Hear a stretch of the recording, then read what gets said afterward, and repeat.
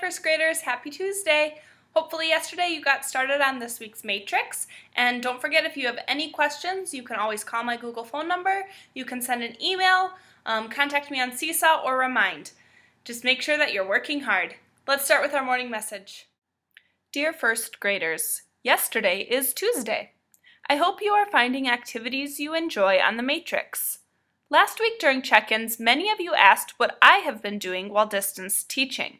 I will tell you more about what I have been doing later in this video.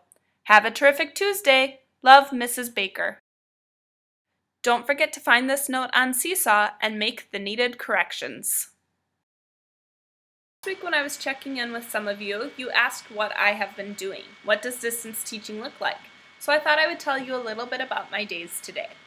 I start around 8 a.m. I sit down at my computer and I start by checking emails. And then I respond to them. I either answer questions that family have asked, or I respond to teachers or other people at school who have sent information that I need to know.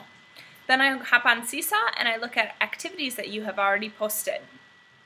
I check Seesaw throughout the day then, just so I can keep an eye on what you're working on and stay in touch with you that way.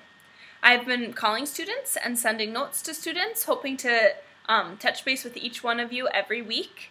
And I've also been talking to teachers on video conferences.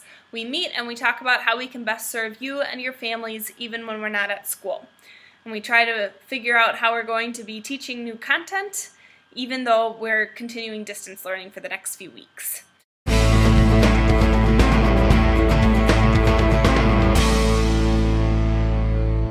Have a great day, first graders. See you tomorrow.